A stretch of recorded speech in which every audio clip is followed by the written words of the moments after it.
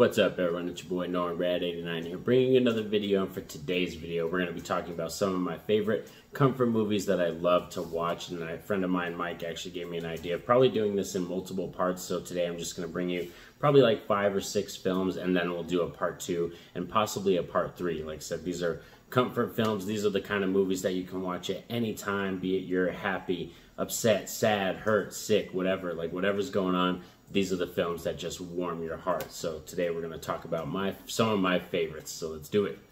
Roll it.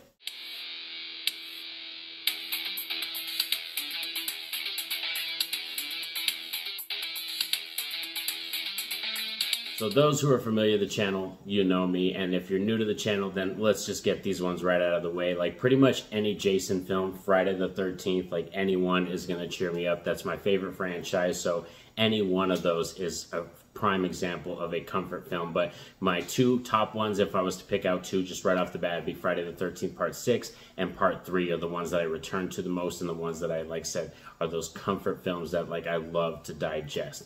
And another one, let's go right on and keep on with the list, is Idle Hands, starring Devon Sawa, Jessica Alba, Seth Green. Man, this is one of those 90s, I believe this was 1999, horror comedy. It's completely silly, ridiculous. The band Offspring is in this movie too as well, but it's got a fantastic soundtrack, a great cast, the gore effects are hilarious, and it has a lot of tropes in it, and it just knows what it's doing, you know what I mean? Good meta humor. So Idle Hands is a heavy rewatch in my home. Keeping in with the horror comedy theme, we're going to move on to Zombievers, and this is a 2014 horror comedy, and this is another one that is completely B-movie ridiculous. Like, I'm talking hand puppet zombie beavers and like just nudity all across the board, foul language. Like, it's a short watch, but it's a one that just, I laugh my ass off. Like, it has a freaking hilarious theme song. Just the intro to the movie, the first like 5 minutes of the movie, just once I saw it, it capped off, and I was like, damn, I'm gonna love this. And it was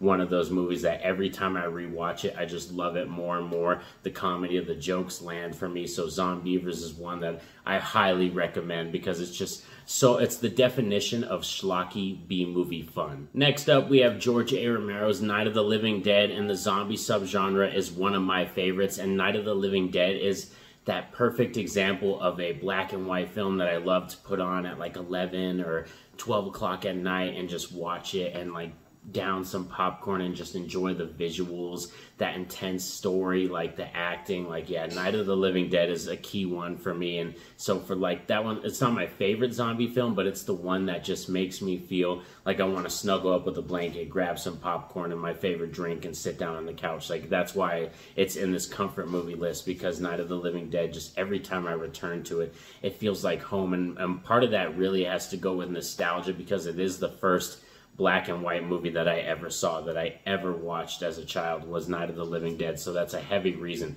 why it sits here on this comfortable movies list. Now we'll slide over to some non-horror stuff, and now we're going to go into Scott Pilgrim versus the World. This is directed by Edgar Wright, and probably his most underrated film, I would say, because Scott Pilgrim versus the World completely flopped at the box office. But I'm not going to lie to you, this is easy like a 9 or a 10 out of 10 film. This movie is freaking awesome. We have, you know, Michael Cera in here, Mary Elizabeth Winstead, Jason Schwartzman, Aubrey Plaza. There's a cast aplenty in here, and it's so stylish. It's one of those kind of comic book, like graphic novel type movies that they really nailed down the style. They were able to bring to life, you know, the game, the graphic novel, and really put it on screen, and it flows. It feels good, you know. It was kind of an early template for Across the Spider-Verse or Into the Spider-Verse. It's a very early template for that style, you know what I mean? And oh man, the jokes in here are great, and like the acting, fantastic, and like I said, the cast, the style, the cinematography. Yeah, Scott Pilgrim versus the World. Add to that,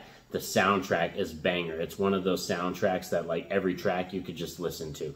It's one of those soundtracks that you don't want to skip any. I really do enjoy it. So Scott Pilgrim versus the World. If you haven't checked this out yet, or you're hesitant, you really need to go check out this movie. This is probably the #1 movie on this list, I would say you have to check out. If you haven't seen it, go run out and watch this film. Now we're going to bring it home with the last place one, and this, like I said, we're going to do a part 2, but for right now, this is going to be the last one we're going to talk about, and it's Home Alone, and yes, in my house, it isn't Christmas time until Kevin McAllister gets left at home alone. It's like, for real, this is one of those films that, as a kid, I had the VHS with the clamshell box, you know what I mean? I rewatched it over and over. There was that time for like 3-week period that I just got like over and over obsessed with this film, coming home from school, rewatching it every day, and like I said, every time during that Christmas season, I have to watch this film. And I watch Home Alone 1 and Home Alone 2 probably like 2 times during that December season, like each twice, guaranteed. Once by myself and probably once with the whole family. And I might even have it on a 3rd time, like while I'm cooking on Christmas Eve day or something like that. So yeah, Home Alone is one of those films that it's a heavy return to. I just love it. You know, Macaulay Culkin, like at that time, you know, Catherine O'Hara, like the, you know, Joe Pesci, like, oh, it's just, there's so much to love about this film. It's wholesome. It's comedy. It's a family film. Like, that's what I love about it. And it's got so many fantastic one-liners and quotes. Like, man, like the pizza delivery sequence is probably one of my favorites. Like, there's just so much to love about this film. And yeah, Home Alone is one for me. Like, and my son just started really getting into these kind of movies. He likes, you know, Beetlejuice and Home Alone and stuff like that, so I'm really kind of diving into those movies with him. And yeah, he likes when, you know, Kevin's going off the wall and hurting these dudes, and they're slipping on little micro machines, and he's throwing paint cans at them. Like, he's always just laughing his ass off because these dudes are getting hurt. So yeah, this is one that, like I said, is near, dear, close to my heart. All these films, like I said, these select films right here are some of the best for me when I'm sad, you know, happy, angry, any time of day. Any time of mood, I can pop these on, grab a drink, sit down, and just enjoy them, and they're going to cheer me up. But these are just my thoughts, my opinions, and my films and my list, and that's what's cool about talking about these comfort films and this new series that I kind of wanted to dive into, was that everybody has different comfort films. Everybody out there has different ones that they love and they would like to talk about. So hit me up in the comments section so we can discuss some of your favorite comfort films. I would love to hear from all of you, and be sure to like, subscribe, and have that notification bell poked so you're notified anytime I post a video. And also, excuse me, frog in the throat. Also, pretty soon, I'm going to be on Mike from DigiZ That's channel for another live stream on Z Talk, so make sure you check that out. And also, Angel from the Voices from Mausoleum podcast, we are going to be doing a live stream for the Conjuring franchise, discussing the films and ranking them and stuff like that, and that will be on Saturday, which is, they believe, the 15th. So yes, be sure to swing over to those channels. I'll have the links in the description as well. But most importantly, I want y'all to have a safe and happy day. Peace out.